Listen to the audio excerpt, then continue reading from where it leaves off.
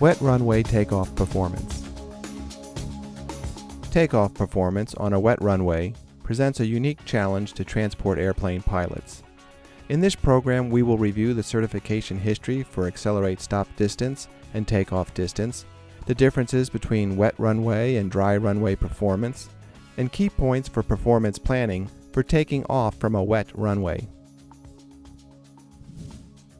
A requirement of transport airplane performance planning is determining that the takeoff can be safely conducted on the length of runway declared usable for takeoff.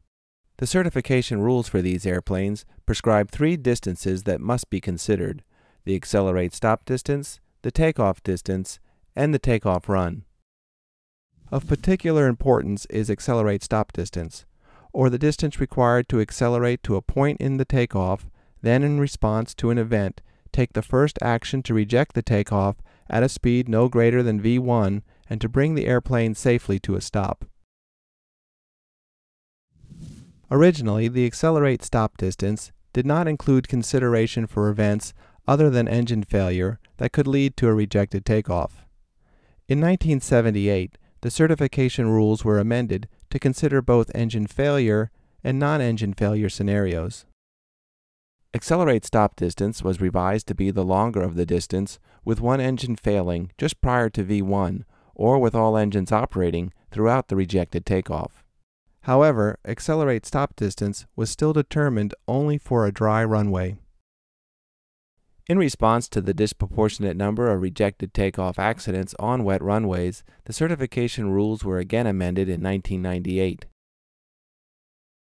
Manufacturers are now required to provide wet runway accelerate stop distance and wet runway takeoff distance data in the airplane flight manual for all newly type certificated transport airplanes, and the operating limitations and rules require the use of this data when the runway is wet.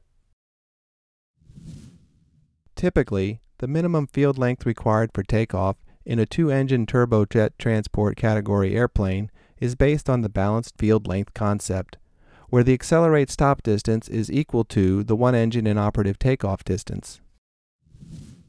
The balanced field length can be obtained when, for a given takeoff weight, a V1 speed is selected such that these two distances are equal. When the runway is wet, the accelerate stop distance increases due to reduced friction during braking. The braking friction on a wet runway varies greatly with speed, while it is essentially constant with speed on a dry runway.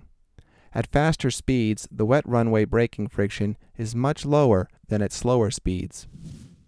The reduction in braking friction is partially offset by the stopping performance credit permitted for the use of thrust reversers on a wet runway if they are installed and operative.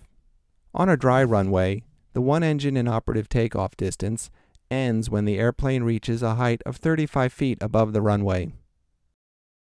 To reduce the V1 speed to both rebalance the probability of rejecting a takeoff on a wet runway versus continuing that takeoff and to reduce the speed at which braking would be attempted, the regulations allow us to consider that the wet one-engine-inoperative takeoff distance is complete when the airplane reaches 15 feet rather than the 35 feet required for a dry runway. Reducing this screen height also reduces the one-engine-inoperative takeoff distance on a wet runway. The allowance for reverse thrust credit and the use of a 15-foot screen height help the engineers rebalance the takeoff field length required for takeoff on a wet runway through the use of a lower wet runway V1 speed. The ability to reduce V1 speed can be limited by VMCG speed and the lowest permissible V1 speed in relation to this ground minimum control speed. When V1 speed is limited by VMCG speed, the takeoff on a wet runway will be accelerate stop limited. Note that the all engines operating takeoff distance for a wet runway remains unchanged from that for a dry runway. The all engines operating takeoff distance screen height for a wet runway remains at 35 feet and still must include the 15% margin. In most cases, the maximum allowable takeoff weight on a wet runway will remain less than the allowable weight on a dry runway, even though the wet runway case includes credit for available reverse thrust and reduced screen height. However, there are exceptions. Rocky Mountain Regional Airport, better known by most as JEFCO, presents an interesting wet runway example for some turbojet airplane types. Runway 11 left, 29 right is the primary runway used by jet airplanes. Runway 29 right is 9,000 feet in length. The runway also has an upslope of 1.2%. A check of a takeoff analysis for one particular business jet type finds that the takeoff weight limit on a wet runway at 20 degrees Celsius appears to be 36,030 pounds. On a dry runway for this same airplane type, the maximum takeoff weight is 33,840 pounds, or almost 2,200 pounds lighter than the apparent weight limit previously calculated on a wet runway. At 33,840 pounds, the balanced field takeoff distance is precisely 9,000 feet, the length of runway 29 right. However, at this same weight, the balanced field takeoff distance on a wet runway is only 8,000 feet. The reduced screen height and credit for use of thrust reversers determining the wet runway takeoff performance can in some cases actually produce a situation where at a given takeoff weight, the wet takeoff performance appears to be better than the dry runway performance. This can lead to a situation where the wet runway analysis produces greater takeoff weights than the dry analysis, but the certification rules have an additional requirement to address this situation. These rules specify that the accelerate stop distance and the one-engine-in-operative takeoff distance must be the greater of either the dry runway or wet runway distances. This requirement is reflected in the instructions furnished in most FAA-approved airplane flight manuals, where wet runway takeoff performance data is furnished. Users are advised to check the distances required or takeoff weight limits determined on a wet runway against those for a dry runway condition and to use the most restrictive distance or weight limit.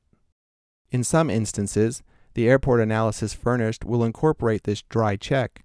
However, users should verify this feature with their performance engineering services provider for their aircraft. While the scope of this discussion is focused on takeoff performance planning, pilots of transport category airplanes should also be familiar with the takeoff safety training aid. The goal of this aid is to reduce the frequency of rejected takeoff accidents through improved pilot knowledge and awareness of the factors affecting the successful outcome of the go, no-go decision. The takeoff safety training aid may be viewed at the FAA's Airline Operator Training website. In summary, when performing departure planning from a wet runway, pilots should have a general idea what the effects of this wet surface will have on accelerate stop distance and takeoff distance. Operators should ensure that the evaluation of the takeoff weight limit for both wet and dry conditions is performed, and that the most restrictive weight, the lighter weight, is used for takeoff and that a wet runway V1 speed is used. This is true whether manual computations are being performed by the pilots or vendor-provided takeoff computations are being utilized for departure planning.